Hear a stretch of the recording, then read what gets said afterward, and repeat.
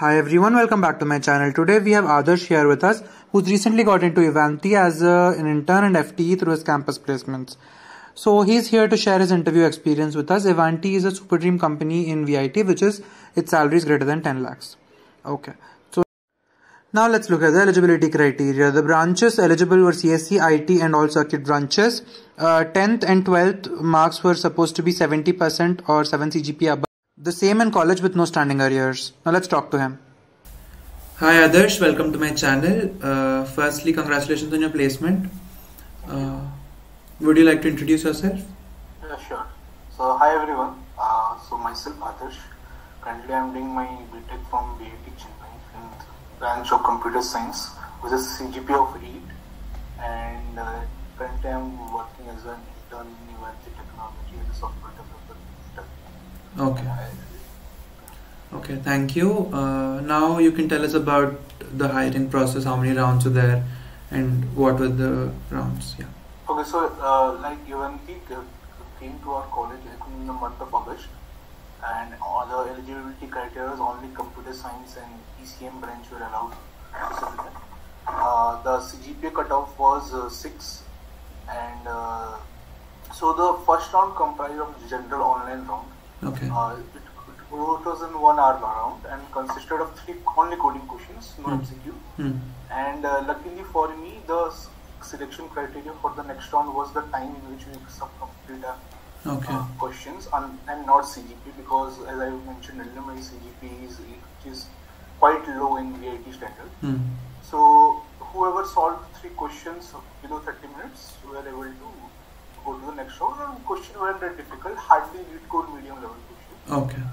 So this was the online round. And coming to the interviews had 3 rounds. All 3 of them were technical only. And the last 5 minutes of the third round may be a little bit of HR. Okay. But purely based on technical. So first round was consisted of 3 DSA questions. Okay. One was Tower of Hanoi question.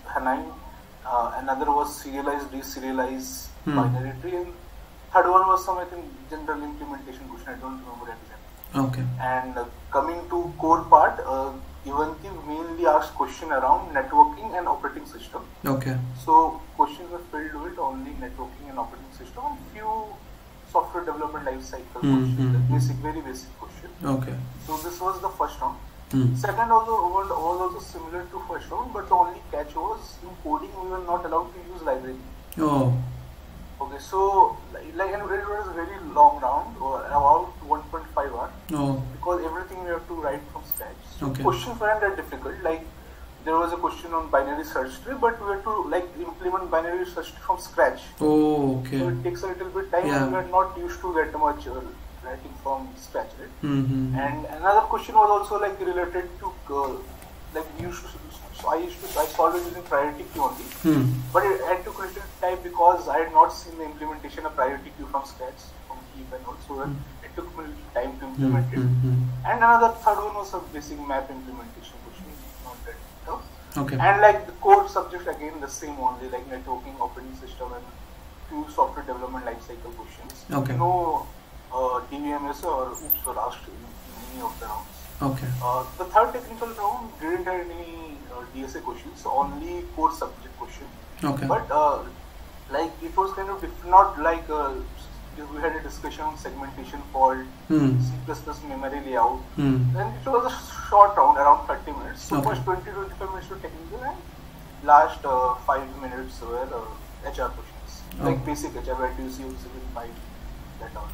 So after giving all the rounds, and basically first 2 rounds everyone gave. Then HR, I think about 50% of people who gave the second round went to HR round.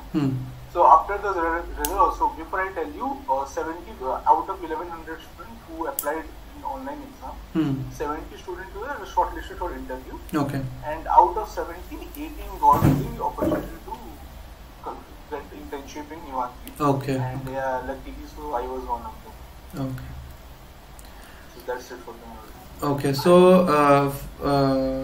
Yeah, okay. So the 3 rounds, 2 rounds were majority was coding, and then the third round majority was technical CS based questions.